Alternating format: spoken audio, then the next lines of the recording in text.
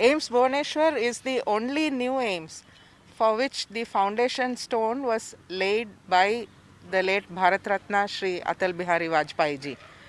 And true to his vision, I think AIIMS Bhubaneswar is doing very well in almost all the aspects, whether it is academics, starting new courses, whether it is hospital services and research. We are doing very well. Perhaps it is his blessing which is leading us on this path.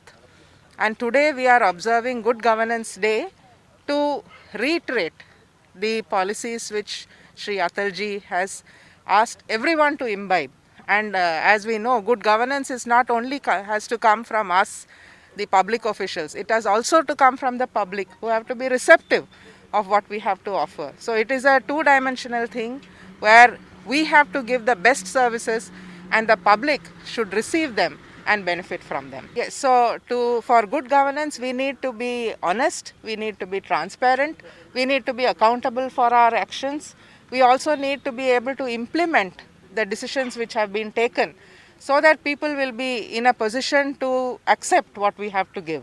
So our employees will be doing exactly that.